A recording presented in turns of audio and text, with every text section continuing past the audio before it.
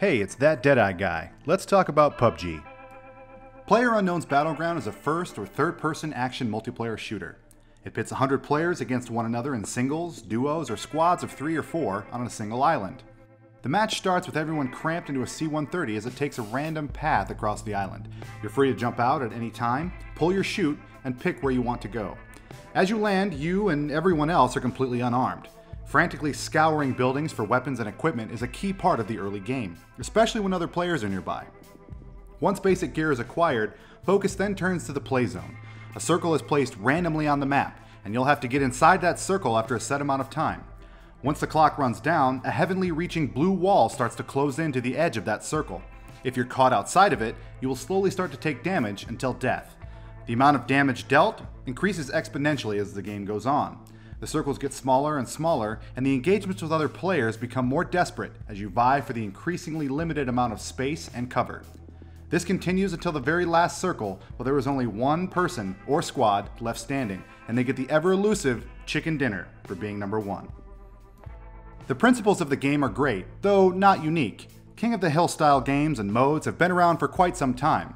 PUBG meshes slightly more realistic mechanics and gun feel with the array of weaponry that is available, and shots take a much harder toll than they would in more arena-style shooters. That's not to say the rounds on contact do realistic damage as they do in, say, Squad or Arma.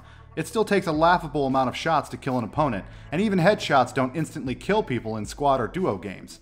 So there's certainly some arcadey mechanics that they've left in as to not attract only tactical shooter purists. PUBG is early access, and it most definitely shows. You can find countless videos on YouTube and the game's subreddit that put the jankiness of the game on full display. You'll find buggy snippets of players being stuck in crevices, vehicles defying all laws of physics, rounds not hitting where the weapon is being aimed, and all sorts of other things that are indicative of a very unpolished game. Hell, even trying to land on buildings from the first jump out of the plane can be a risky affair thanks to bugs. This is all stuff that we've come to expect from games that haven't been fully launched yet, but PUBG has record numbers of active players. This game is insanely popular. Why? I play PUBG regularly, both solo and with friends. A key mechanic that keeps drawing me back is the RNG of the equipment drops. Each game you play is unique. As you rummage through different compounds, you'll find a variety of gear that you'll just have to make do with. Sometimes you'll find a rifle and a scope early, giving you an advantage at distance. Sometimes you'll get stuck with no body armor and nothing but a micro Uzi to defend yourself with. This roll of the dice, this "what will I have to use to survive this time," is oddly addicting. And even if I die in a frustrating or stupid way, there's always a little piece of me that wants to start up another game in the hopes that I'll have better luck. This isn't to say that this game relies heavily on random chance to determine who is the winner. I've won games where I was stuck with pretty low tier equipment, and I've lost games where I was kitted out with everything I could possibly ask for before the second circle even dropped. There is absolutely luck involved with gameplay, especially when it comes to circle placement, but it never seems too daunting or impossible to overcome. There's always a chance you could find a way to pull through getting across that open field on foot, or acing a looming sniper when you don't even have a scope. Raw FPS ability doesn't have as heavy an influence on the outcome of each round as in many other shooters. Obviously you can't be awful and expect to kill other players, but it doesn't require skill on par with precision tactical or arena shooters. This has been a major selling point for folks who don't care to dive into games like CSGO because of the high skill floor required to play it competitively. Casual FPS players can do just fine in PUBG. Sure, they won't be dropping people on a dime from several hundred yards, but they can make up for the average mechanical skill with positioning, equipment, and decision making. This greatly broadens the potential player base. The jankiness I spoke about before contributes to the unique experience each game aspect as well. In addition to the drops, you'll also never know when something crazy involving bugs or the game's physics engine is going to happen. It's given PUBG sort of an odd charm, and a lot of the player base don't seem to care that much about the mechanical problems.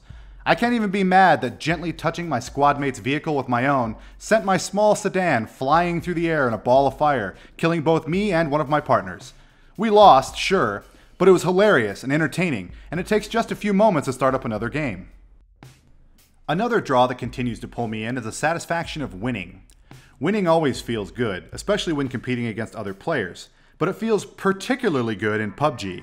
Out of 100 people, you were the one that survived through your own guile and skill. As the game presses on and the remaining players continuously move and improve position in hopes that they'll be in that last circle with those remaining few competing for the chicken dinner, there are a few games out there that can send you into a borderline heart-racing panic that occurs when you realize it's just you and a couple other people left. The lust for that #1 spot can be very powerful. Streamers and YouTubers have also played a big part of propping up the popularity of PUBG. Getting entertaining people to play your game and provide free advertising can be huge, regardless if your game is good or not. In this case, the game is actually quite fun. In others, not so much. Go play Five Nights at Freddy's and tell me that game would have ever gotten the popularity it has if it hadn't been for certain YouTubers. There's PUBG streamers all over Twitch, and you probably know the big ones even if you aren't a serious player of the game. All of these videos and streams help prod people into taking the dive and saying, you know what, I think I'd be good at this game, let's give it a try. They are also very beneficial in helping the player base stay alive and interested. This game absolutely relies on having a heavy player base. Having a small army of popular streamers can entertain people with PUBG and will ensure that the hundreds of thousands of players keep coming back. As frustrating as PUBG can be at times, there's no denying that the game is addictively fun to play. The numbers don't lie, and as the developer continues to polish and add new content, I believe the game will continue to top the Steam charts for the time being. Whether it can stick with it for the long haul or not will be an interesting story to keep tabs on. For the moment, PLAYERUNKNOWN'S BATTLEGROUNDS is a staple in my current gaming lineup, and will remain so until a better designed game that scratches the same itch comes along. Thanks for watching. If you like content like this, why not like, comment, and subscribe. Until next time.